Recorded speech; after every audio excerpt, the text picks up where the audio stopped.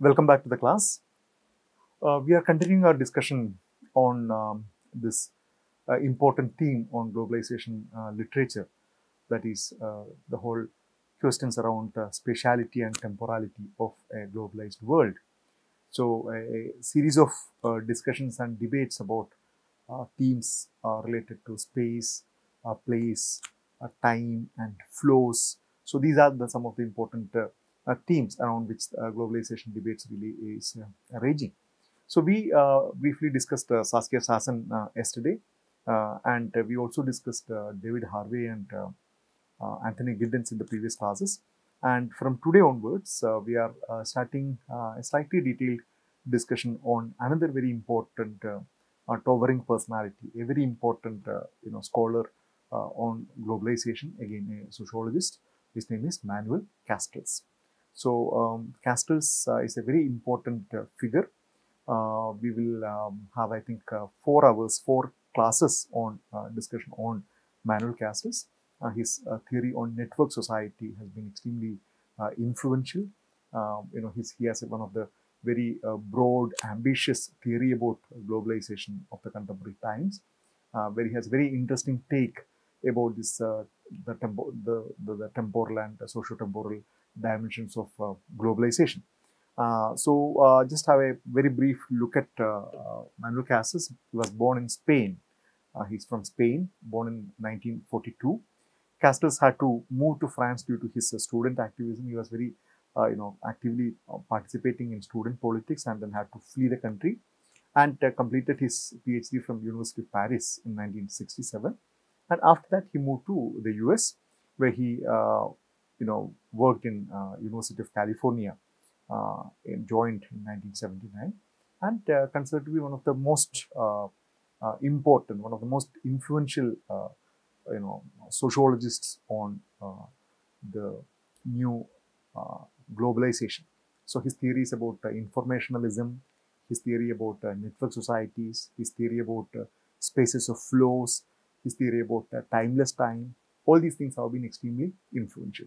So he's known widely for his 3 series book, or in other words, this Information Age Trilogy, which consists of the first book published in 1996 titled The Rise of the Network Society, where he puts forward this basic argument about network society, the information age, economy, society, and culture. And the second book came out in the year after, 1997, The Power of Identity, the Information Age, Economy, Society, and Culture. And the last one appeared in 1998, End of Millennium, the Information Age, Economy, Society, and Culture. So these 3 books, very voluminous books, made Castells one of the extremely popular and one of the very important figure, very influential figure in the academic discussions on globalization. So before we actually started discussing Castells' theories on space and time, I thought it's important as well as interesting to discuss one of his papers, where he has written about the need for transforming the discipline of sociology. So I know that most of the students, most of the learners of this course are sociology students, and there are sociology faculty, and myself is a student of sociology. So it's something very interesting to see what Castells has to say about reorienting the discipline of sociology. So this article, we will have this session to look at his argument about sociology in a network society. Before and after that, we will take up his substantive discussions on space and time. So this article, titled Towards a Sociology of the Network Society, it was published in 2000 in the journal Contemporary Sociology. So why that such an article is important? Because we know that sociology is a product of modernity. Sociology as a discipline emerged during the beginning of modernity, because every discipline emerges as a response to the kind of changing circumstances. When a group of scholars feel that the existing frameworks or existing theories are incapable of explaining the large-scale transformations, then they think about fresh ideas, about novel frameworks, about new ways of looking at things, and then gradually it gets consolidated into a new theory or a new theoretical framework or a new, and gradually that gets consolidated as a new disciplinary framework with very specific epistemological as well as methodological foundations. So sociology is a product of modernity in that sense, because sociology emerged in Europe, especially in Western Europe, during the most tumultuous times of the periods related to modernity.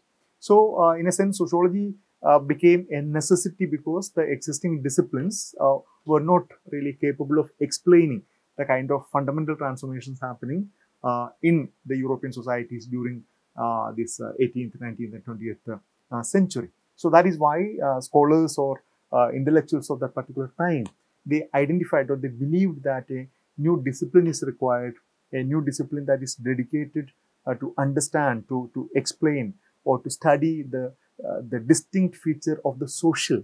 So the social emerged for the first time as a distinct field of social of inquiry. So social is no longer kind of seen as a residual element of political or religious life, but it was seen as a discipline in its own right.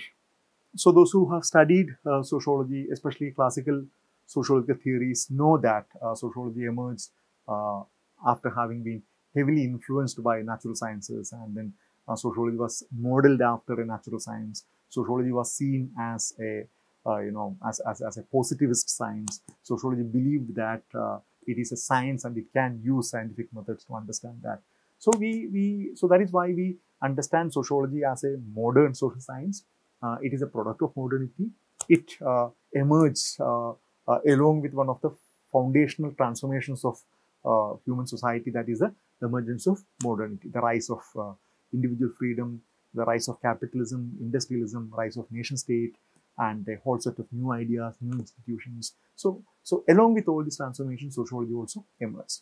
Now, the whole question of what Castells is addressing is that, does a discipline like sociology require a reorientation during this particular time? Can we say that the emergence of globalization, or the whole discussion that we are undertaking, does it warrant that a discipline like sociology also reinvent itself?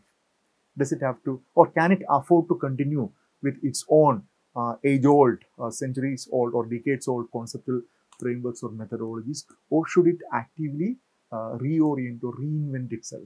Should it actively, critically look at its own epistemological as well as methodological foundations? And Castells is a firm advocate, a very strong advocate of the argument that sociology needs to reorient. Sociology cannot afford to have these old frameworks and methodologies to study society, because what constitutes society and what is the social, that has undergone substantial transformations. And if a discipline is not really sensitive to these transformations, then after some time this discipline will become obsolete, because what it wants to explain will move forward, and then discipline will be incapable of understanding its subject matter. So that is his argument in this particular paper. So let us have a it's not a very lengthy chapter paper, some 8 to 9 pages, but he makes some very powerful arguments, very debatable arguments, I would say. I am not completely convinced by his, of all the arguments that he makes, but it's very provocative. It makes you think, it makes you look into some of these arguments and then see what kind of responses is required. So he says that the 21st century of the Common Era did not necessarily have to usher in a new society, but it did. So it's very, very clear that the beginning of a 21st century, it heralds the emergence of a new society. And that itself is a big claim. That are we saying that from 2000 onwards, does it really represent a new society? And he's very affirmative, he's very categorical that yes, it constitutes a new society. So what does he mean by this new society?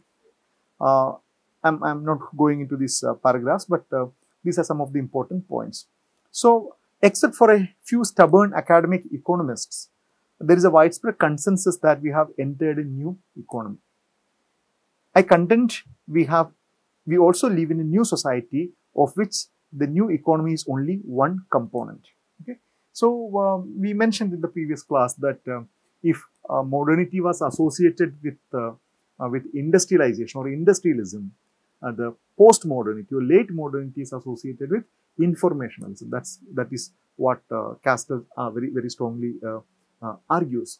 So this new society is characterized as a new economy which revolves around service industry or informationalism, and not that of the industry. So that's a kind of an argument again, which has not been completely accepted by everybody. So that is why he says that except some stubborn economists. So he says that the new economy is only part of a new society, because it's not the society alone which drives a society into a new format, but rather when it's a part of a larger story. So since the focus is on sociology, not society, I have no option but to the schematic and declarative rather than analytical, taking the liberty to refer to reader to my trilogy of the matter. And these are the 3 books that we mentioned in the beginning of the class, that very influential works in which Castells puts forward a very sweeping argument about the larger changes that happen. Here are, in my views, the main dimensions of social change that together and in their interaction constitute a new social structure underlying the new society. So why does Castells say that a new society has come into picture, or why, or what are the reasons, or how does he argue it out? And he says that first is a new technological paradigm based on the deployment of new information technologies, and including genetic engineering as the information technology of living matter. So Castells argues that the first and the foremost reason why he says that the world has moved into a new society is the influence of new forms of technology, which includes genetic technology as the information technology of a living matter. I understand technology following Claude Fisher as material culture, that is, as socially embedded process, not as an exogenous factor affecting society. So there are very interesting discussions about how do you look at technology. Can we say that technology is impacting society as if technology is an external object and which is impacting on society and making it to change, or should we look at technology as a part of a society, because when technology changes, society also changes, and technologies change mainly because societies also change. So there is a very interesting dialectical relationship between the technology as well as society, and it's not that these 2 things are kind of kept apart. Yet we must take seriously the material transformation of our social fabric. The new information technologies allow the formation of new forms of social organization and social interaction along electronically based information network. So this is one of the most compelling arguments, that new forms of social interaction and new forms of social organization is taking place through the electronically based information networks. Okay, so this is one of the important arguments where he talks about spaces of flows that we will discuss in the coming classes. So this is one of his central argument, and this, he would argue, was something unprecedented. It never happened that you will be able to interact, and not only that you will be able to interact, your entire social organization is now passing through, or it's taking place through these information networks, and that itself has the capability to shape and reshape and change the features of this social organization itself. So so he considers it as a very important one. The second dimension of social change is precisely globalization, understood as the technological, organizational and institutional capacity of the core components of a given system, that is in economy, to work as a unit in a real or chosen time on a planetary scale. So this is what we have been discussing, that at a global level, you are able to interact, you are able to function at a given time. This historically new, in contrast with the past forms of advanced internationalization, which could not benefit from the information and communication technology able to handle the current size, complexity and speed of the global system. So I think we have had quite a lot of discussion on that.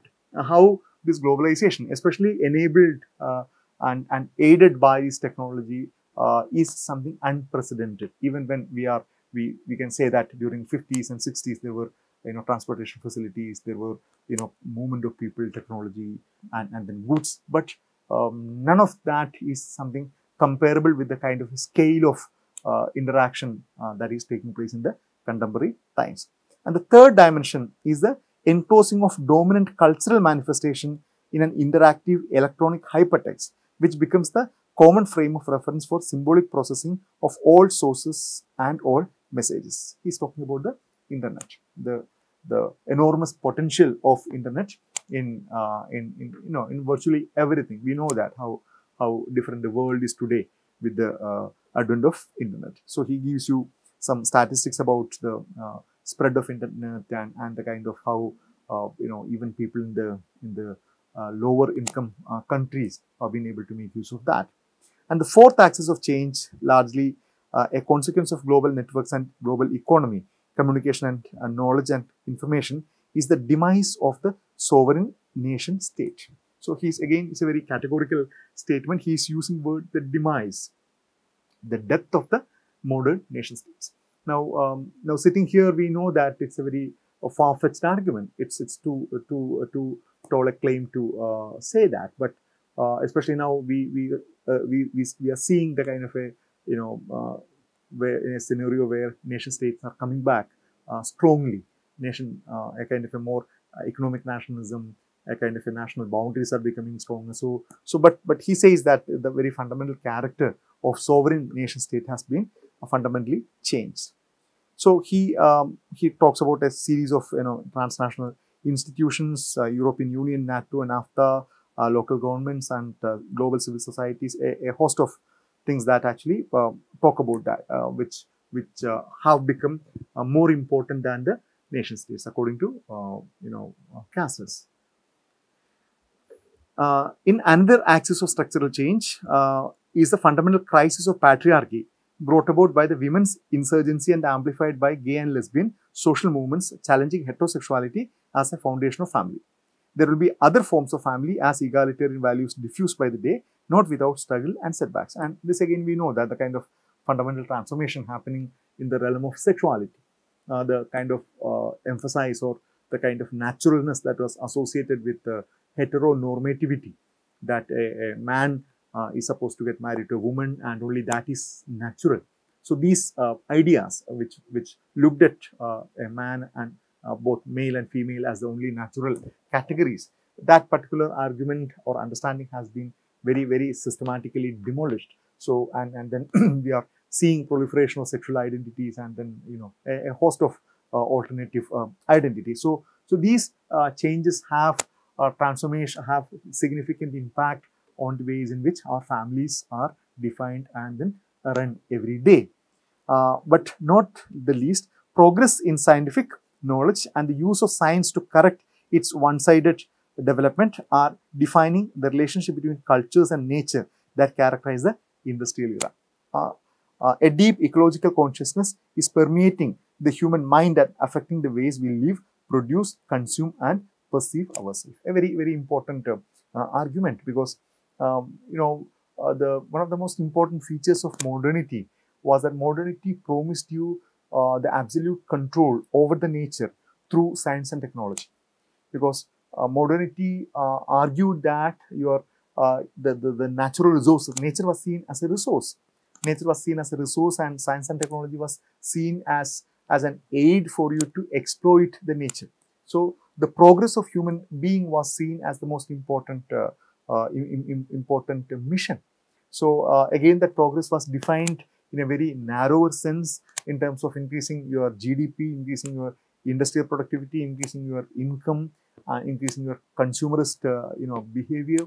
So later we realized that that's a very, very dangerous understanding of what it means to be progress. So we know that there is a proliferation of ecological arguments and movements from the 1970s. Now we no longer look at the nature merely as a resource. No, we know that it's impossible for human beings to survive without a nurturing nature. So this ecological consciousness is in direct conflict with many of the taken for granted assumptions of science. Okay, so science and technology, we are now increasingly skeptical. A singular understanding about progress is even more skeptical. We are in a scenario where we talk about the post-developmentalism, where we try to celebrate different alternative ways of existence, alternative ways of development. So a singular unilinear evolutionary model, modeled after this modernization theory, okay, by a host of sociologists, is no longer the most creditworthy proposition. So then he brings in the main argument about a network society, a social structure of an information age. So I mentioned earlier that Castells is widely known for his theories on network society and argument about information age. So he is bringing that argument here. The new society is made up of networks. Global financial markets are built on electronic networks that process financial transactions in real time. And he argues that the global economy is a network of financial transactions, production sites, markets, and labor pools powered by money, information, and business organization. So these points we will make it clear when we discuss the next classes, where we talk about his argument about time and space and spaces of flows, how he looks at the spaces as spaces being happening through the flows, not through the places. So his argument is that the most dominant forms of social interaction or social organization is now taking place through networks and nodes and networks. So this is a very radical argument, and so he's basically saying that the very character of society has been undergoing significant transformation. So he says that networks are, however, a very old forms of social organization. There's nothing new about that people or communities having forms of relation through kind of networks. But again, these are uncomparable. We can't say that the kind of network that existed some, say, for 400 years ago or 1,000 years ago is something comparable to that of today. Of course, there were networks existed, but they are simply not comparable. Okay. So the problem, their advantages are flexibility and adaptability, characteristics essential of managing tasks in a world as volatile and mutable as ours. The problem was embedded inability of networks to manage complexity beyond a critical size. Networks are historically useful for personal interaction, for solidarity, for reciprocal support, but they were bad performers in mobilizing resources and focusing these resources on the execution of a given task. So he says that traditionally these networks, of course, they offered a lot of flexibility, but they were not really good at performing certain things with more efficiency, because the things that facilitate the interaction between networks and nodes were not very technologically sound.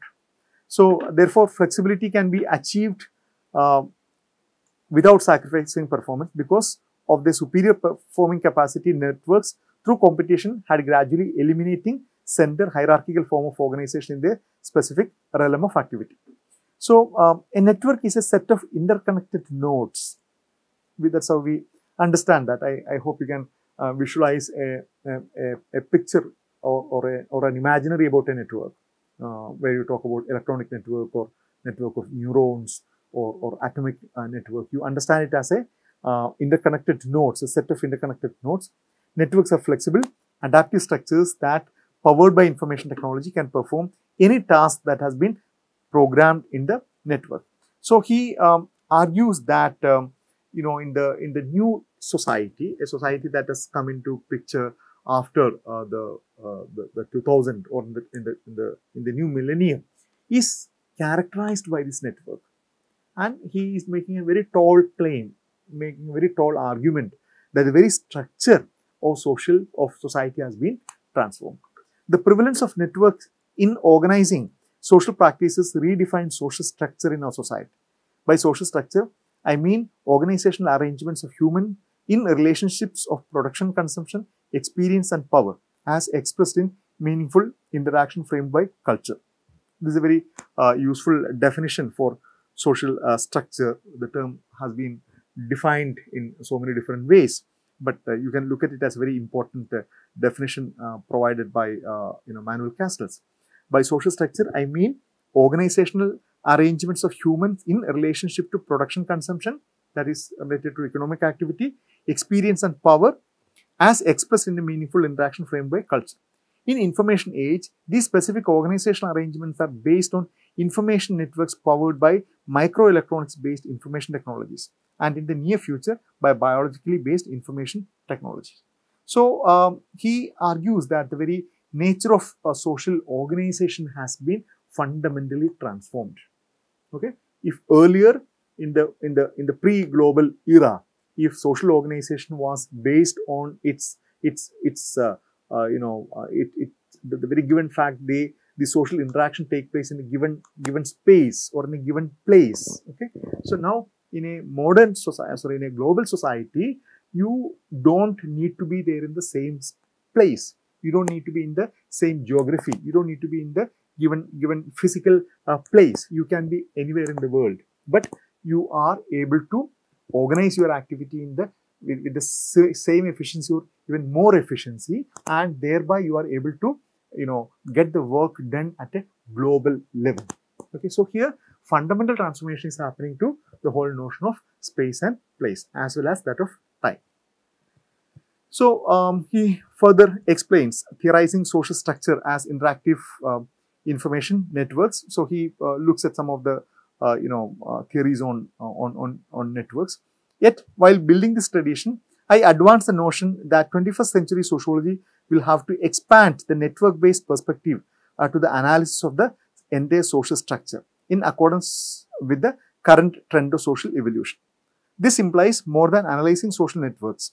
It will require reconceptualizing many social processes and dimensions as expressions of networks, moving away from conceptual framework organized around the notions of centers and hierarchies.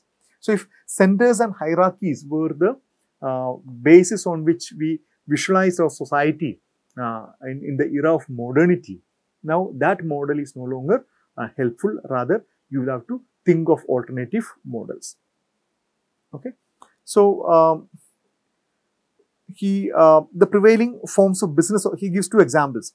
The prevailing forms of business organization emerged in advanced societies and diffusing throughout the global economy is the network enterprise, okay, which I define in sociological terms as the specific form of enterprise whose system of means is constituted by the intersections of segments of autonomous systems of God. It follows a complete transformation of relationship of production and management and thus of the occupational structure. So, the very nature of business organization is changing, and he gives the example, he elaborates it on the basis of three dimensions of production relations, that is value making, relations making, and decision making process as a very important process involved in the modern business activity. And these are kind of very different from that of the conventional way in which we understand a process of production. I don't think that I'm going into that particular example. You can read that in detail. A second example, the transformation of spacious structures, a classical theme of urban sociology. So, yeah, this is something more important because he's talking about his own theoretical arguments. With the diffusion of electronically based communication technologies, territorial contiguity ceases to be a precondition for the simultaneity of interactive social practices. So, you don't need to be there in the same place in order to act together. That's maybe the way I can put it in a very simple way. You don't need to be together. Okay, the simultaneity is ensured even if you are miles apart. So the way in which you organize with each other, it can take place irrespective of your place. Okay, where you actually sit, where you are seated, where you actually physically belong, it hardly matter. But you will be able to interact with each other. But the depth of distance is not the end of the spatial dimension of society, and this is a very crucial point which we will explain in detail in the coming class. First, the space of place based on meaningful physical proximity continues to be a major source of experience and function for many people and in many circumstances. So, Castells makes a distinction between spaces of places and spaces of flows. Okay, we will elaborate it later. So, in conventional societies, in traditional societies, these spaces of places were very important because everything happened in a particular place. I hope we have discussed it several times, especially when we discussed Anthony Giddens. In a traditional society, in an agricultural society, if a social event has to take place, if social interaction has to take place, it has to take place in a given place where everybody is present. You can't imagine something happening into that society from things that are happening some 100 kilometers away. So things happen in a given time, in a given place. Only when people are present there, something happens. So that kind of spaces of places, okay, spaces of places, Castells argues, is still relevant because that is from where people derive their notions of experiences and then the kind of very personal direct experiences. And second, distance. Interactive communications does not eliminate space, it transforms it. A new forms of space emerges, the spaces of flows. I'll elaborate it later in the maybe the very next class. We are going to discuss this particular term. So this argument follows from his larger argument about the transformation of from the spaces of places to spaces of flows. Now, then he gives the example of a global city in the strict analytical sense is not any particular city, and empirically it extends to spaces located in many cities around the world, and some extra large, other large, and still others not so large. The global city is made of territories that in different cities ensure the management of a global economy and global transformation networks. So, he gives the elaboration. Thus, a few blocks in Manhattan are part of the global city, but most of the New York, in fact, most of Manhattan is very local, not global. So, he's talking about how even in a given city, how certain part is not are not connected with the larger global processes. So, so the global city is a network of non-contiguous territories reunited around the task of managing globalism by networks that transcend locality. Thus, it is the connection between local and global rather than the end of geography in the age of globalization that becomes the appropriate perspective for the new urban sociology. So, we discussed it when we discussed, Saskia Sassen yesterday, how these new ideas about space emerge, especially with respect to urban geography. The central analytical question then becomes how shared social meaning is produced out of disjointed spatial units reunited in purely instrumental global logic. Anyway, I think we can leave it here.